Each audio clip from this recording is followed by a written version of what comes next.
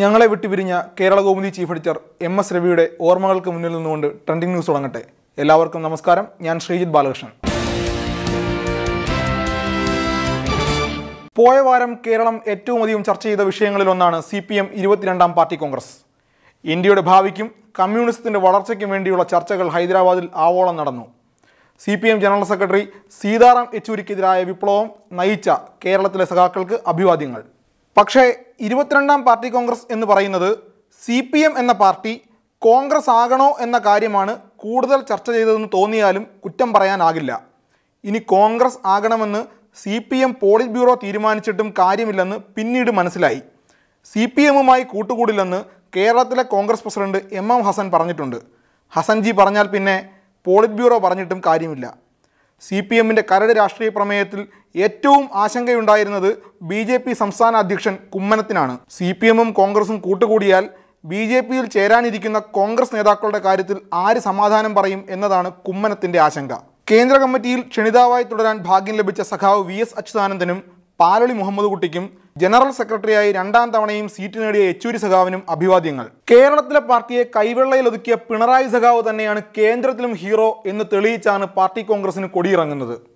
പാർട്ടിയിലെ വിപ്ലവത്തിന് പിണറായി സഖാവിന്റെ ചങ്കായി നിന്ന കാരാട്ട് സഖാവിനും ഭാര്യ വൃന്ദ കാരാട്ടിനും അഭിവാദ്യങ്ങൾ പറഞ്ഞുകൊണ്ട് തുടരട്ടെ. ഒരു കസ്റ്റഡി മരണത്തിൽ കുറ്റക്കാരായ പോലീസ് ഉദ്യോഗസ്ഥർക്ക് റെക്കോർഡ് വേഗത്തിൽ ജയിലിലാക്കിയ സംഭവം കേരളത്തിൽ ഇതിനു മുമ്പ് വേറെ ഉണ്ടാകില്ല. നടൻ ദിലീപിനെ വരെ ജയിലിലാക്കിയ ആലുവയിലെ കടുവ പോലീസ് മേധാവിയും റൂറൽ SP-യുമായ AV ജോർജിന്റെ കസേര തെറിച്ചു. ഭാഗ്യമുണ്ടെങ്കിൽ ജോർജിനും പറവൂർ CI ക്രിസ്പിൻ സാമിനും ജയിലിലേക്ക് പോകാം. ഗൃഹനാഥൻ ആത്മഹത്യ ചെയ്ത സംഭവത്തിൽ ഒരു കേസ് രജിസ്റ്റർ ചെയ്യുക, പ്രതികളെ പിടികൂടി ലോക്കപ്പിലിട്ട് മർദ്ദിക്കുക, എന്നാൽ അതേ കേസിൽ പ്രതിയായി ജയിലിൽ പോകേണ്ടി വരിക എന്ന അസുലഭ സൗഭാഗ്യമാണ് വരാപ്പുഴ SI ദീപക്കിന് ഈ കേസിൽ ലഭിച്ചത്. കേരള പോലീസിൽ മറ്റാർക്കും ഇങ്ങനെ ഒരു റെക്കോർഡ് കിട്ടിക്കാണില്ല.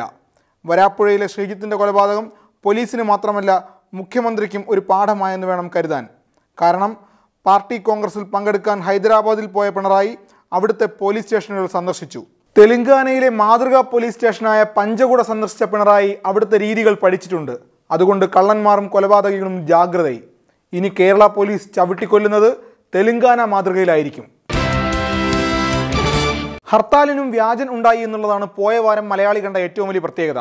പക്ഷേ ആ വാട്സപ്പ് ഹർത്താലിന് പിന്നിൽ വ്യാജന്മാരായിരുന്നു എന്നുള്ളത് മാത്രമല്ല, ചില തൽപര കക്ഷികളും അതിൻ്റെ പിന്നിലുണ്ടായിരുന്നു. അതുകൊണ്ട് തന്നെ ഹർത്താലിൻ്റെ മറവിൽ നടന്നത് ആസൂത്രിത അക്രമങ്ങളാണ്. മലബാറിൽ ഹർത്താൽ വലിയ അക്രമത്തിലേക്ക് വഴിമാറി. ഒരു ഹർത്താലിന് ശേഷം കേരളത്തിൽ പല ജില്ലകളിലും നിരോധനാജ്ഞ വരെ പ്രഖ്യാപിക്കേണ്ടി വന്നു. ഹർത്താൽ ആഹ്വാനത്തിന് പിന്നിൽ കാശ്മീരിൽ പെൺകുട്ടിയെ ക്രൂരമായി കൊല ചെയ്തതിലെ പ്രതിഷേധമല്ല എന്ന് വ്യക്തമാണ്. പോലീസ് അന്വേഷണം തുടങ്ങിയതോടെ പല വാട്സപ്പ് ഗ്രൂപ്പുകളും ഡിലീറ്റ് ആയി തുടങ്ങി. വെറുതെ ഒരു ആവേശത്തിന് ഹർത്താൽ പ്രഖ്യാപിച്ച വാട്സപ്പ് ഗ്രൂപ്പ് അഡ്മിന്മാരും കിട്ടിയതെല്ലാം വെറുതെ ഷെയർ ചെയ്തവരും ഭയപ്പാടിലാണ്. കിട്ടിയതെല്ലാം വെറുതെ ഷെയർ ചെയ്യാനുള്ളതല്ല എന്നുള്ളതാണ് ഈ ആഴ്ചത്തെ ഗുണപാഠം. KPCC പ്രസിഡന്റ് MM ഹസൻ നയിക്കുന്ന ജനമോചന യാത്ര അവസാനിക്കുമ്പോൾ എന്ത് സംഭവിക്കും എന്ന ചോദ്യത്തിന് ഉത്തരം കിട്ടി.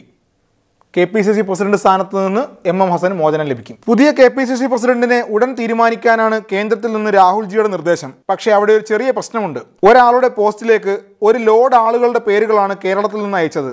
അതോടെ രാഹുലിന്റെ സ്വഭാവം മാറി. പട്ടിക ചെറുതാക്കി അയക്കാൻ രാഹുൽജി പറഞ്ഞു.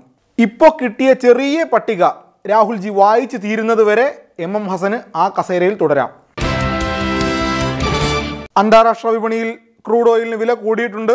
എല്ലാം രാജ്യത്തിൻ്റെ നന്മയ്ക്ക് വേണ്ടിയാണെന്ന് ആലോചിക്കുമ്പോൾ ഒരു ആശ്വാസമുണ്ട്. വില കൂടുന്നതിൽ ഒരു പുതുമയില്ലാത്തത് കൊണ്ട് ഇന്നത്തേക്ക് നിർത്തുന്നു. അടുത്തയാഴ്ച വീണ്ടും കാണാം.